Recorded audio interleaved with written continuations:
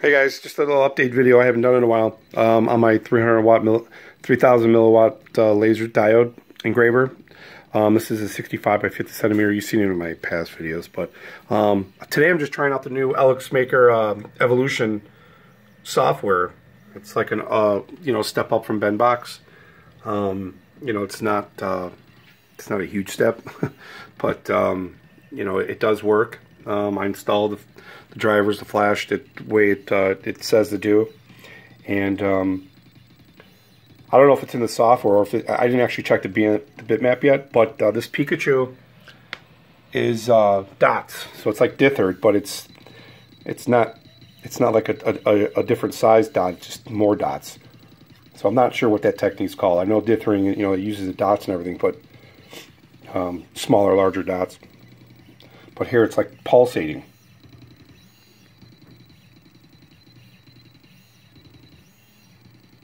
So you can see, the top of Pikachu. I know it's a little hard here with all the stuff going on there,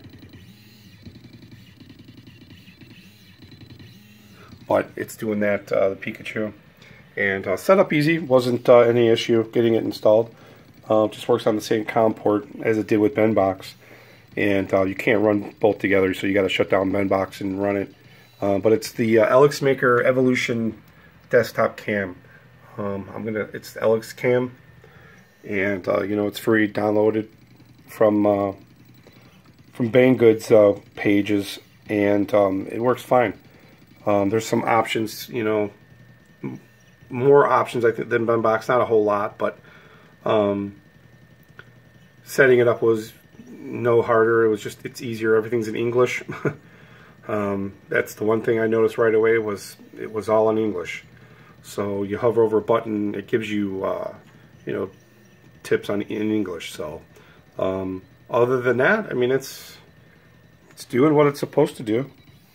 Almost seems like the feed rate, travel speed is a little bit faster and smoother. I don't know if that's just, but I like this effect that it's using. I don't know, I used dithering before and stuff like that, but this technique it's using with just these dots, I don't know if it's being created within PickCarve inside here, or if it's already in the bitmap. So I'm going to recheck that bitmap and see. But it doesn't jerk the machine around or anything like that. It's nice and smooth. I mean, if you touch it, you could feel it pulsating. And that, this has already been about 10 minutes, and that's a long engraving there, and it's only like 80 or 100, maybe 80 millimeters wide, and it's not even at the widest point yet. So, but yeah, that's the new EleksMaker Evolution Desktop software for your Chinese engraver for the L7 controller boards, or the new SE boards, the new ones that just came out on Banggood here, and works with no problem. So there you go. Thanks for watching, guys.